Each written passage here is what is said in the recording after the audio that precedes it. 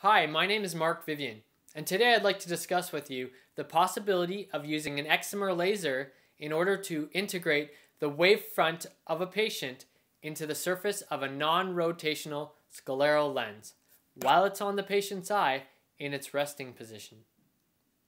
The key thing to note here is lens decentration. Because we're doing this procedure while the lens is on the eye in its resting position, there will be absolutely no need to calculate any lens decentration offsets to apply the wavefront. This procedure would be very similar to laser ablation refractive surgery of a human cornea. The main difference is that we would not be removing any cells from the patient, so it's really not surgery.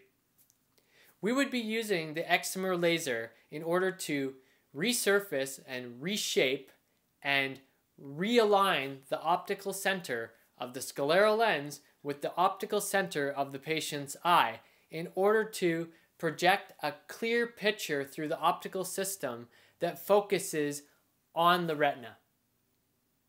This would eliminate the refractive errors which they had prior to this procedure taking place. In order for us to realign the optical center of the lens with the optical center of the patient, we must first have the patient wear the scleral lens for at least 30 minutes. This will allow the scleral lens to settle into its resting position on the patient's eye. Once this is complete, we will use the aberrometer, preferably a ray tracing aberrometer that's built into the excimer laser, in order to create a total wavefront. This is the shape that is required to be on the scleral lens in order to cancel out those refractions.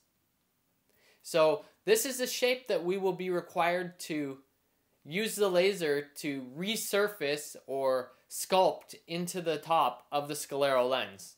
Once we have finished creating the wavefront of the patient wearing the scleral lens, we will use this wavefront in order to resurface and resculpt and realign the optics of the scleral lens while it is on top of the patient's eye. If the patient's vision changes in the future, that's not a problem, because we can simply swap out the scleral lens and do the procedure again. Currently, this type of excimer laser is being used to remove corneal cells. This may be an issue. We may have to modify the hardware and the software of the excimer laser in order to get it to accurately and at a high enough resolution remove the polymer from the scleral lens. Thanks for watching, and please contact me at the email provided.